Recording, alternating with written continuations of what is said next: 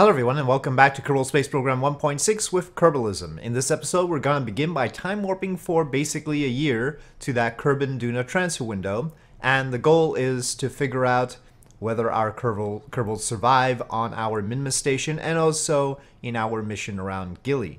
So we will see if anything goes wrong, and this will basically test whether those missions are resilient, right, in their construction for potentially longer missions.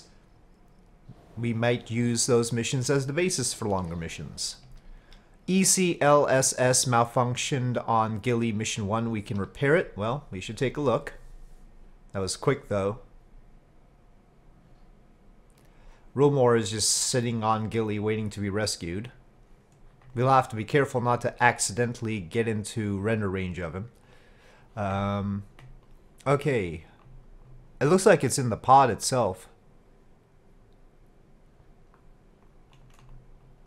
And somebody mentioned about ECLSS potentially having a problem, and that being a reason for it not being a good idea to put all of our pilots on a Minmus station. But, you know, we're going to have high-risk missions where there's no choice. So, repair the system. A power kick did the trick. Okay. Let's do some inspections while we're out here.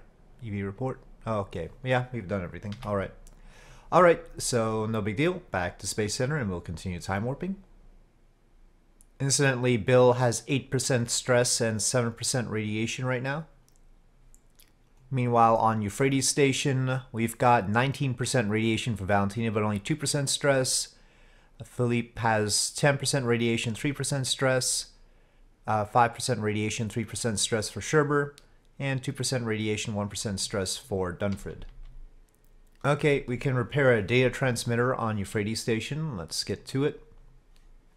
I haven't been particularly thrilled with the contracts we've been getting, so I decided to add contract configurator and the bases and stations contract pack. That's the only one that I think I'm going to add. Alright, where's our problem? Data, there it is. Alright.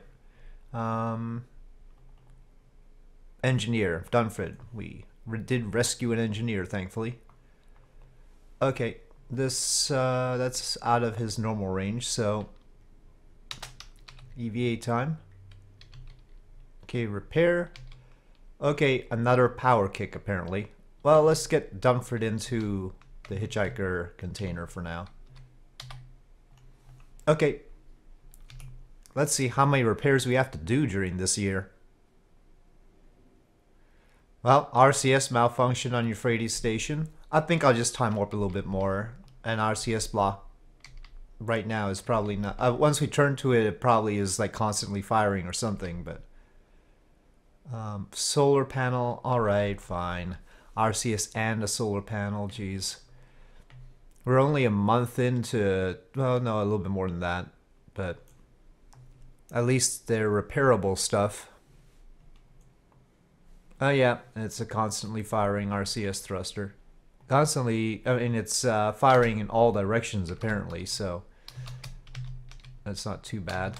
Because it's not actually net moving the station, it's just wasting fuel. Okay, back in business. And solar panel.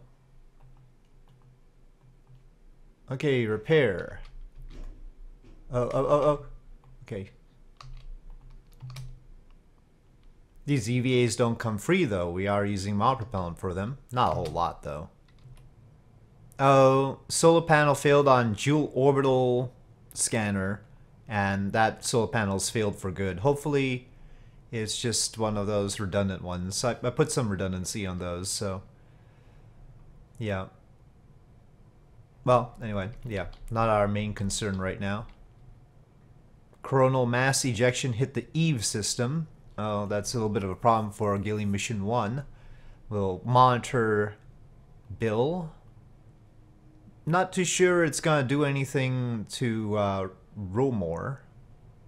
10% stress, 9% radiation. Exposed to extreme radiation, 5 rads per hour. It's a lot. And we put full shielding and everything. You know, there ought to be enough so that they could potentially be fully shielded. I mean, seriously, not getting much radiation at all. That doesn't seem to be the case. I put full shielding on that thing, and Bill still got 22% radiation. So it's just not physically possible to put so much shielding that they're gonna be, reasonably shielded. I mean, what if we have a long-term mission? Because there are a lot of worlds out here. Okay, there was another message. I missed that. Solar panel malfunction on Gilly Mission 1. Maybe that was it. Okay, we repaired the solar panel. I wonder if they're less likely to get into trouble if we keep them packed away or not. I don't think we need the solar panel right now. It's more for when we get back to Kerbin, since that's further away from the sun. Right now, probably we can do with just a few of our solar panels.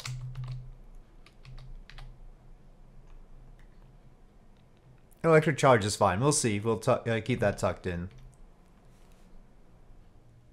So this is starting out as sort of an EVA repair episode, and maybe that's not everybody's thing, but it's valuable information for me because I'm going to be configuring... Oh, okay, we fixed that remotely. I'm going to be configuring parts and hopefully using Kerbalism in Realism Overhaul. And just as an example, I reconfigured a TAC Life Support Water Recycler at one point. Science instrument we don't need to... Oh, RCS malfunctioned. Alright, another EVA. I made a water recycler using TAC Life Support that matched the specs of the ISS, but I added in the at least 3 spares, so the mass of 3 spares as well was added into the system. But, of course, in the case of Kerbalism, I would have to redo that because Kerbalism... You want the spares to be a separate part, right? Because that's the redundancy. You don't have the spares as like something that's a replacement component in the original part. That's how I had it. So, yeah. So I have to think about stuff like that. But also, the mass of the initial system is higher than the mass of the spares. And that's because the initial system includes the interface to the rest of the ship. And so, it's a little bit complicated to figure out exactly what to do about that because the spares are actually supposed to be lower mass. That's in NASA documents even. So for Mars mission planning. So the original system is heavier. So I'll have to consider that. Maybe... I mean, it depends on how many spares are necessary. It sure seems that the life support system breaks down a lot more often around here than necessarily ought to. I don't know about our current RCS... Oh, this is the science instrument. Okay. Our current RCS technology. Back in the 60s, the RCS used to get busted a whole lot. Especially on Mercury and Gemini. Also on Apollo, most famously on the second Skylab mission. They actually had to, the second crewed Skylab mission, not including Skylab itself, they actually had 2 RCS ports on the Apollo command service module go down, and so they only had 2 left, and that complicated matters. There was the thought that they might need to be rescued because they might not be able to deorbit with just 2 left, and so, but they eventually worked it out, and none of the other RCS thrust, they actually failed while they were docking at Skylab. So yeah, that was a bit of drama, and actually the backup crew, I think, started practicing the rescue mission, and they had to consider reconfiguring an Apollo command module to fit the extra peoples in for the rescue mission. Of course, for the rescue mission, they wouldn't be sending 3 people up, they'd be sending 2, but they needed then 2 extra seats to carry 5 back down. Yeah. But it ended up being the case that they were able to come back without any problems. And yeah, that tank is still messed up. All right, back to tracking station. But as far as recently, I don't know what kind of RCS thruster problems we've had. Like, have there been RCS thruster problems on the space station? How many RCS problems have there been on the space shuttle? No idea.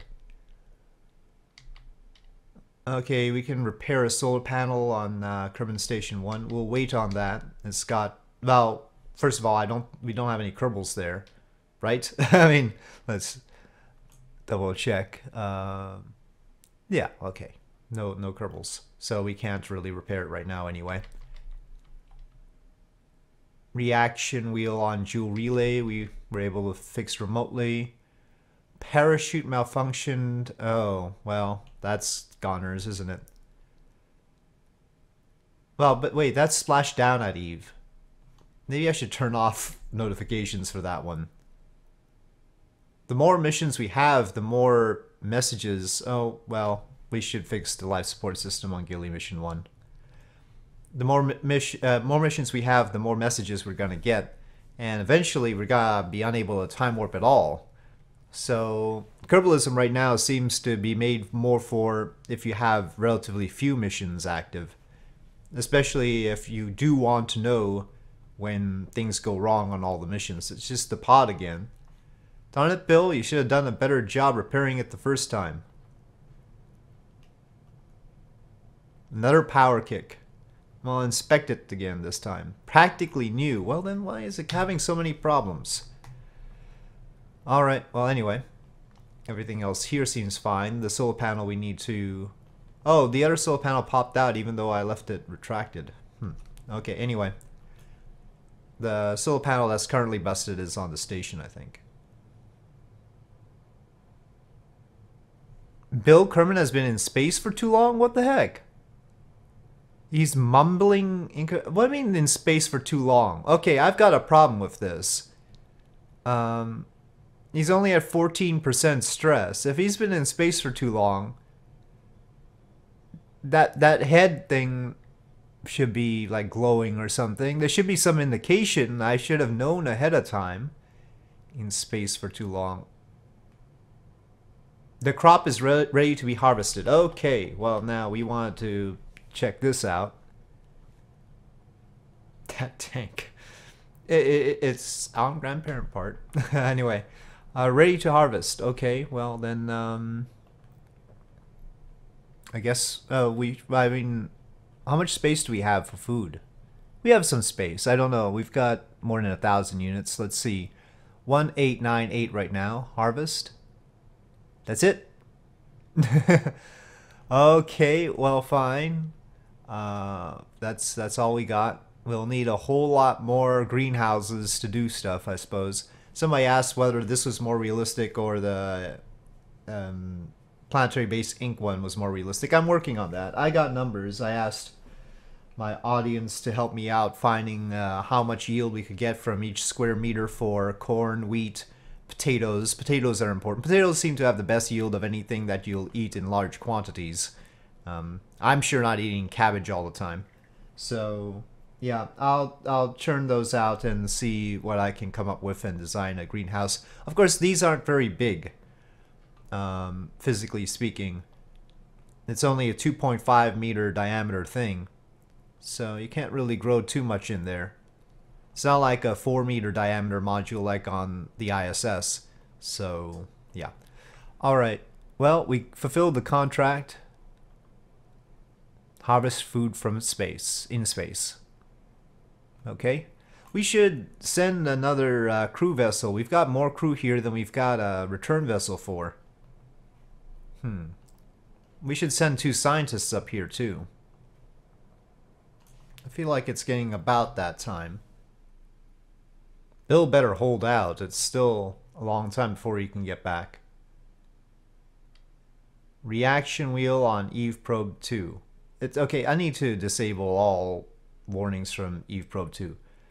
The life support again failed on Euphrates Station. So this is going to be a bit of a... Now, of course, there are a lot of life support systems on Euphrates Station, so...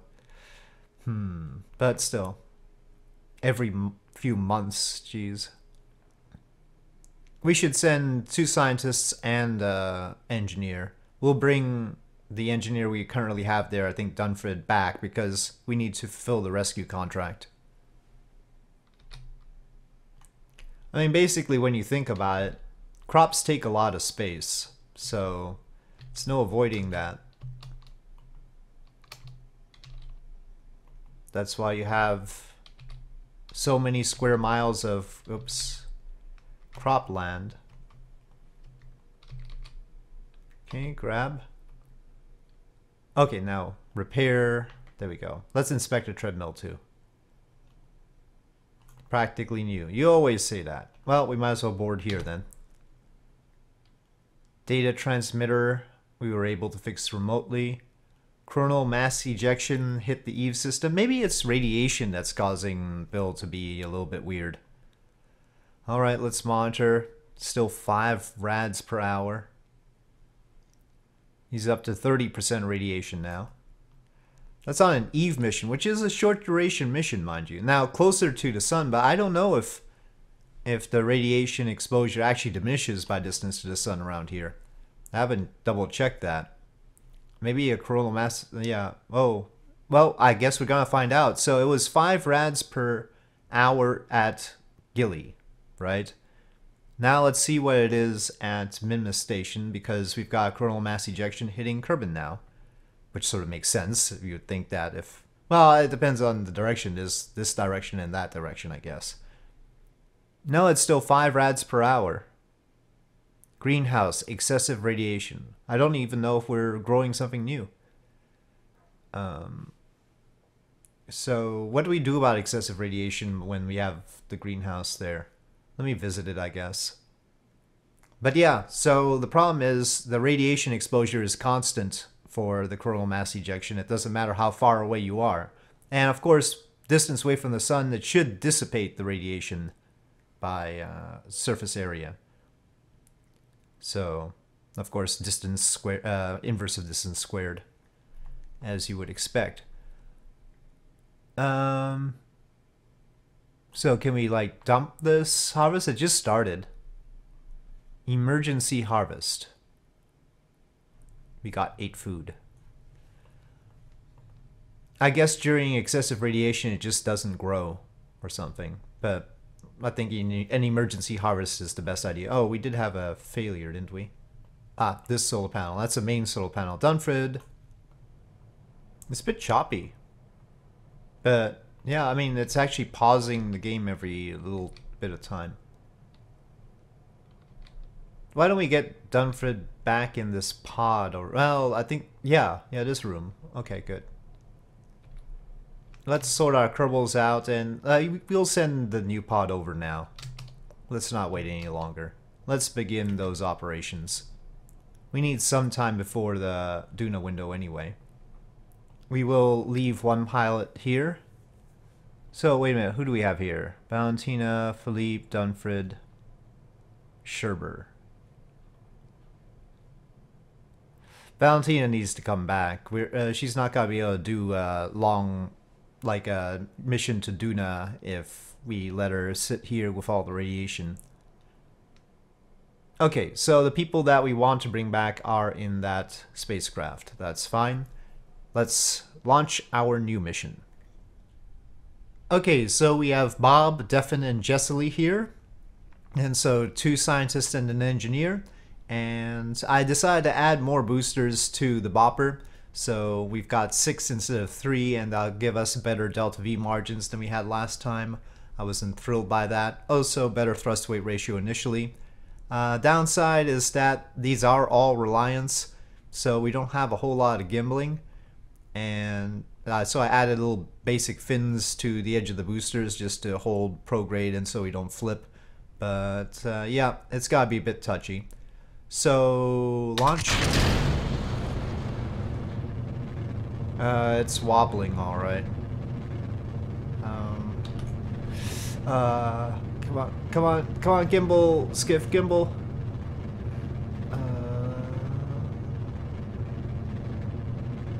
Alright, spin stabilize, spin stabilize.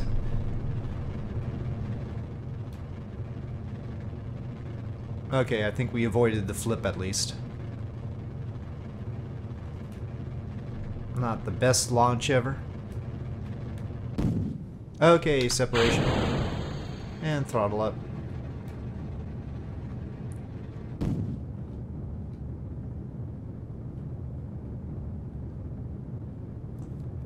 The skiff should be able to do most of the transfer burn. So of course, with no pilot on board, I have added a probodobodyne hex under here and more battery power, which I thought we needed. Okay, let me leave it right there. I want to deorbit the nose cone. Okay, we have safely made orbit. Okay, well, we have an initial approach, and don't know if we can fine tune. Well, it's Minmus. I don't need to worry too much about the relative inclination with respect to the station. And it's not going to cost too much to get there. Okay, so, well, the node is pretty quick here. We're going to do most of it with this stage, and this stage only has 44 seconds left. So, we can wait.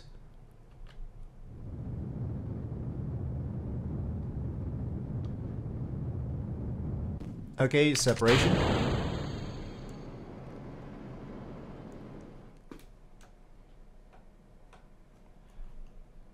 Okay, now we have to do the mid-course adjustment. Otherwise we don't really have an encounter with Minmus. So off we go. Okay, and yeah, this time we're approaching Minmus with some decent delta V. So slapping on the extra boosters worked. Felipe Kerman has been in space for too long. I wouldn't start mumbling to myself if I only had 10% stress. What is this about anyway,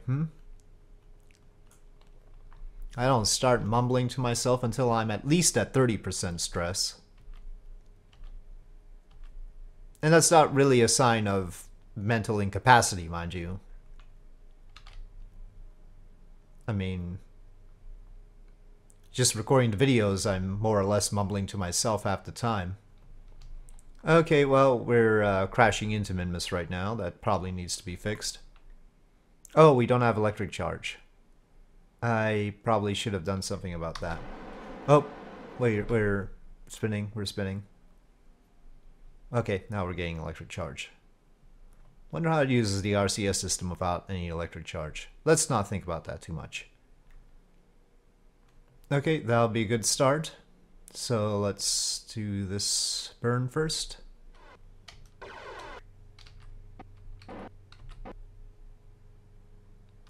Can't say I'm thrilled by the RCS thruster sound, but okay.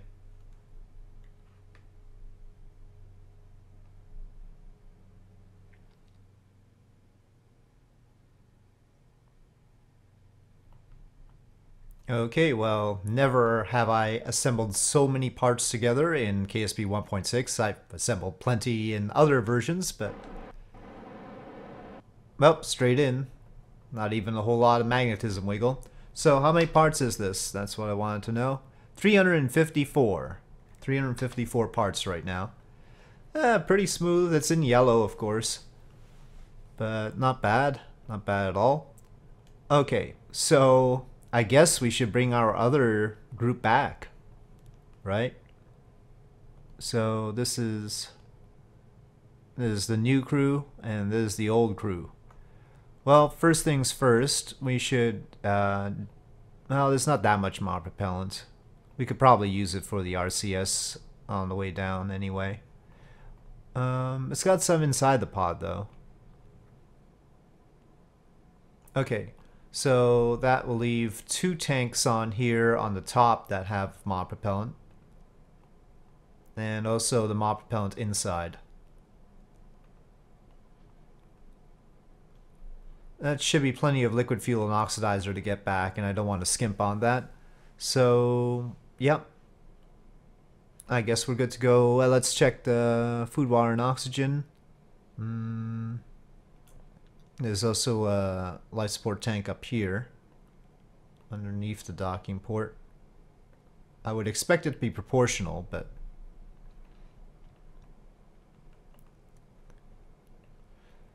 it's a lot of food and water.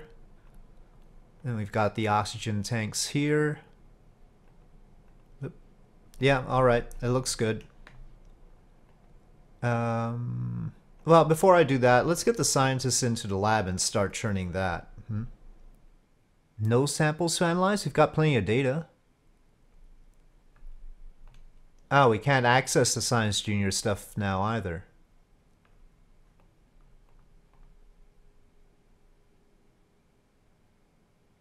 This seems annoying. I don't want to clean experiments, I want to check out the experiments. And having the data here apparently doesn't do what I thought it would do. I thought it would allow us to do the science. Nope, I don't know what to do about that. Alright, well, apparently we can't start out the science just yet. Let's bring Val and the rest back home. We may have to do a second burn to actually get into the atmosphere, I don't know.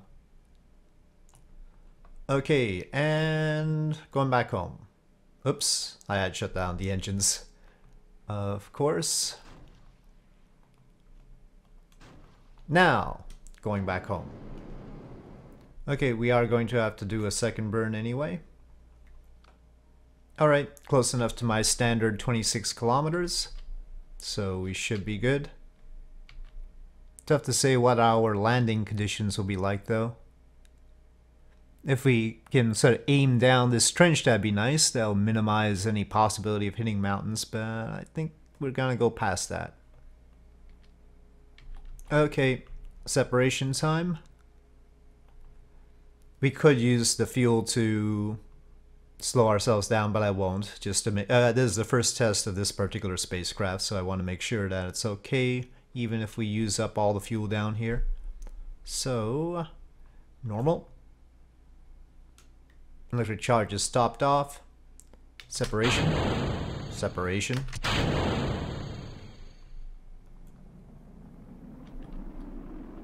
It's too bad I don't have Final Frontier in here to give them medals or something.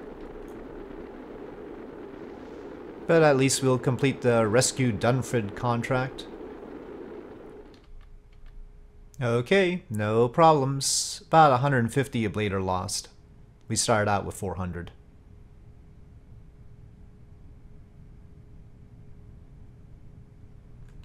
Seems like the terrain is fairly mild.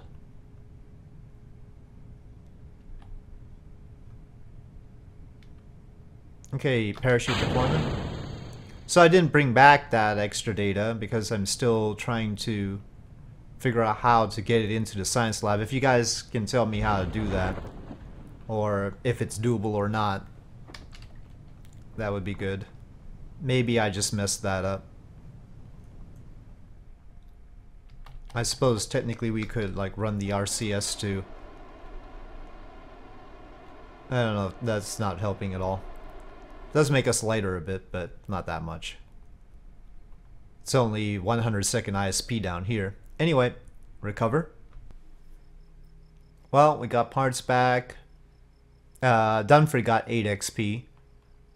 He already got the level up anyway because we do have level up in flight on. It's very, very dark at the KSC right now. And yeah, we should have fulfilled the contract. Yep. Alright. So next, let me double check on the greenhouse on Minmus Station, on Euphrates Station, to see whether that's running properly or not. Okay, yeah, it seems to be alright. It's got a time to harvest thing there. Seems to have reset after the radiation stuff. Wonder why it's limited crew control, and I guess we're on the opposite side of Minmus from Kerbal, that's why. We've got plenty of probe cores and antennae after all. Okay. So that's fine. These guys still can't get started in the lab. Right, yeah, so I will need to figure that out. But I think I need to build our Duna mission. We have some Duna contracts, and that's in 60 days. So I'm going to time warp to that. And we're going to try and launch the mission to make orbit around Ike, to return to Kerbin from orbit of Ike, and transmit scientific data from space around Ike. What happened to the station around Ike? Didn't we have a station around Ike contract? Uh-oh. Did adding the bases and stations contract pack eliminate that? I think we should check. Or did we pass the deadline for that? That doesn't seem right. Or did I not pick it up? Maybe I didn't pick it up. Or maybe I never had a contract for it in the first place. So many possibilities. Oh, it's all sorted out because of contract configurator now. Duna space station.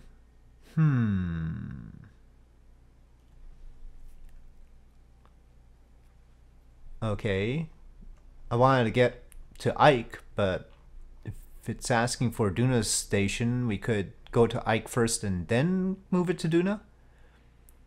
What does it say? Altitude below 140 kilometers. Docking node. Support 4 Kerbals. Power generation. Optional cupola.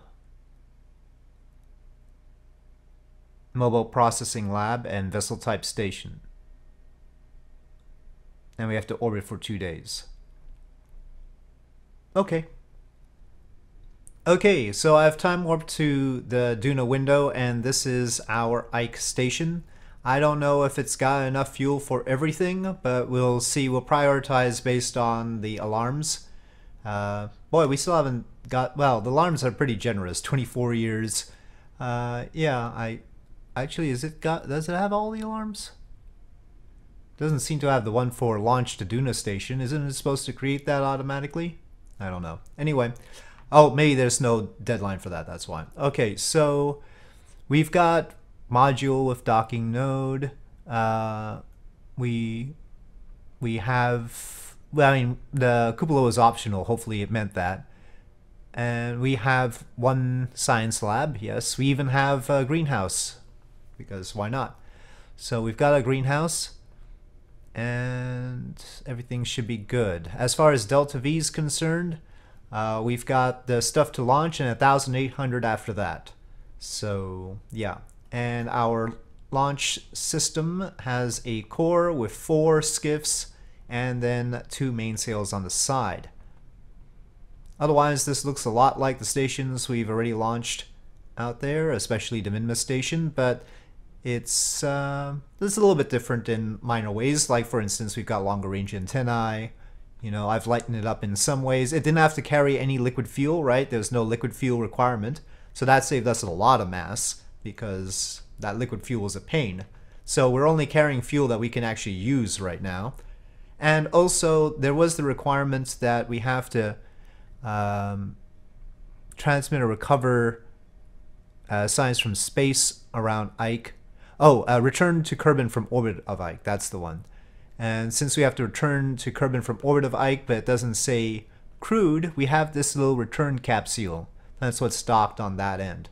So that's our sample return capsule, so we fulfill that part. Okay, throttle up. SAS is on. We are a little bit early, 4 days early for the Duna window. And that's just in case the alarm clock window isn't quite right, depending on eccentricity. Anyway, ignition and launch.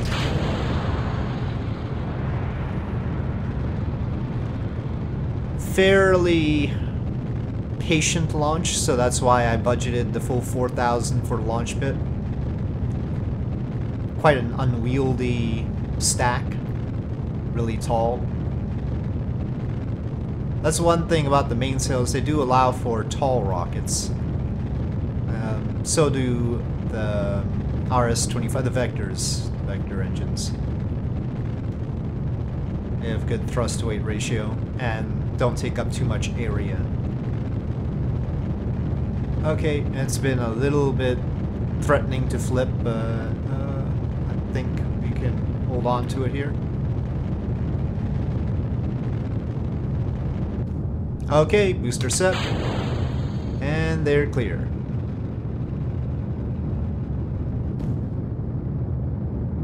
We might be able to do a good chunk of the transfer with this stage too. Turning's gonna be a pain.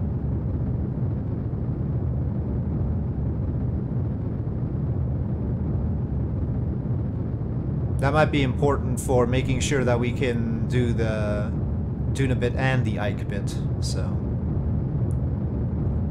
Might have wanted to have the mainsails lofted a little bit steeper than we did. Yeah, we really ought to have been much steeper. Well, yeah, that was not the most efficient launch I've ever done.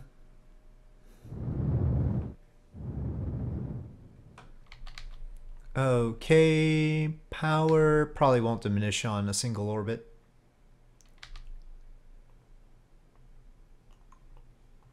We've got 4 solar panels instead of the usual 2 because Duna and further away from the sun.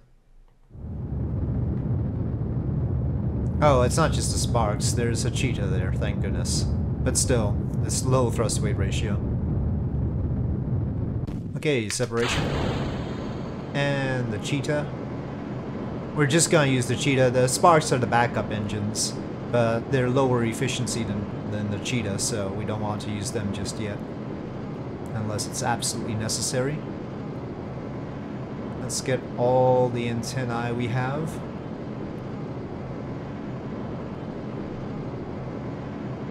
We've seen a lot of failures on our probes. I had to do a little bit more time warping, and there wasn't any failure on our occupied stations, but I think there was a Kerbal station failure and some probe failures as well. Though they said we could repair them, we don't have anybody there to repair them, especially for the jewel probes, so we'll have to see the state of those. This little guy has a little bit of return fuel here, and we should lock that right now. We need to top that off. So another reason, seeing what would happen with the stations around Minmus and Kerbin for an extended period of time, is because we're going to be sending this out all the way to Ike, or Duna, and we're not going to be able to repair it like this. It's going to have to hang out until we can send crew to it later. So yeah, it was a question of, do we have enough redundancy? You know, we have the double reaction wheels and everything. Be sort of nice if I could get us into orbit around Duna, right? But that doesn't seem to be what's happening. Ike encounters are cheap though, so maybe I should just go for the low Duna pass instead. Okay, now that's 141 there, 325 there, and then we have an Ike encounter over there. But for the contract, well, altitude, it says altitude below 140 kilometers. What does that mean, really? Does that mean the periapsis needs to be under 140 kilometers, or just where we happen to be at the time? We have to stay there for 2 minutes under 140 kilometers, because that we can do with this. Now, if we want to pull the entire orbit down below 140 kilometers, that's a different story. We can still do it.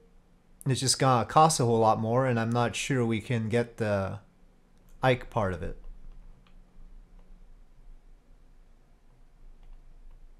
Oh well, we'll do this for now, and we'll see. It's possible we could separate the return pod, the little capsule at the top, to do the science data from space around Ike and the return from Ike all on its own.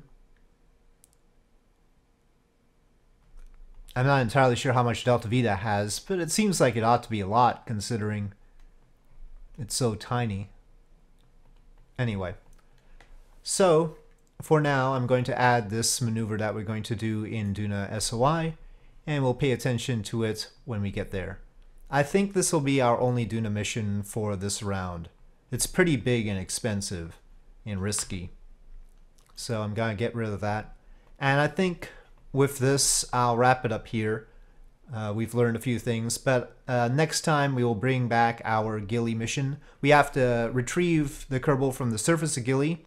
Hopefully our engineer aboard our Gilly mission isn't too insane so that he doesn't like kill the new Kerbal. And then we're gonna have to bring those guys back. And in the meantime, you guys can tell me about the science situation onboard the Minmus station. How exactly do I get the research lab started? Do we have to get new science from Minmus? Is it that I can't use this? I should have set it for research in the first place, and the fact that it's stored in the research lab doesn't help. I'm not sure what's going on there. So we want to make sure that we do the proper science over there, and if we have to go back and get some more from Minmus, we can. So on that note, thank you for watching. I hope you enjoyed this video. If you did enjoy this video, please do press like. If you have any comments or suggestions, please leave them in the comment section below, and I'll see you next time.